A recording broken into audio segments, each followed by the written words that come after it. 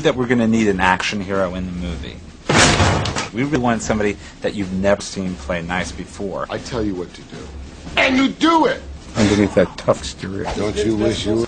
He's a very, very, very sensitive guy. I think it's time you went nappy poo. He's such a dear guy. I'm sure that his public wouldn't want me saying this. Don't tell me when you see me.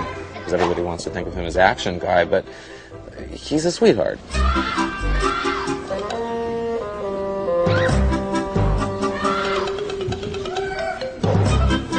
Vin's got such a huge persona. Everybody was scared when they first met him. I got bitten by one of the kids.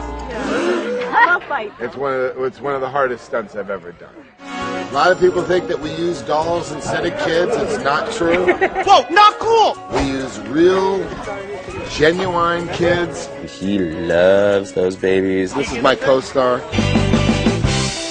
We like to talk about scenes before we get into them. He must seem so formidable to them. I mean, he's a big guy with a dark, deep voice. Don't get too bratty. But they really take to him. If I'm away from set too long, I start to miss Luke. And Keegan. And they miss me, I hope. Do you, Keegan? They talk too much. Yeah. There's this little baby, and he held on to this baby whenever he wasn't shooting. Clear, man with baby. I'm not talking about occasionally. I'm talking about all the time. Keep them happy, and they'll do anything for you. He was so sweet and so loving and so attentive to these kids. This is how I communicate to my co-star. As macho as he is, he's like a little child.